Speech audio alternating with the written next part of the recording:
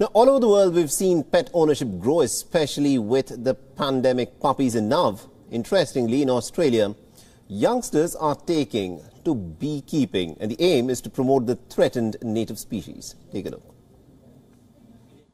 Bees as pets sounds strange, but it is a new reality in Australia.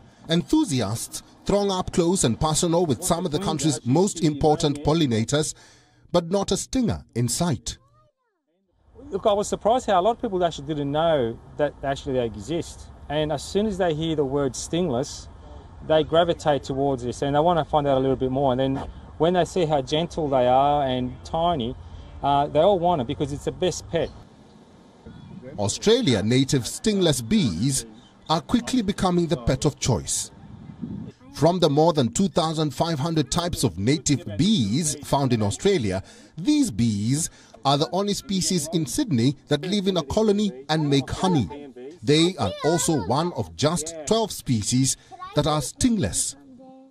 Native bees have been a part of this ecosystem for hundreds of thousands of years, and they face a number of threats, notably habitat loss.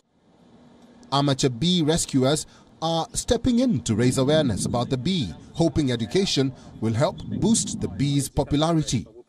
Now, more than 100 hives have been installed in backyards, parks and childcare centres in and around Blakehurst, and the Billion Bees Foundation expects many more will continue to come on board.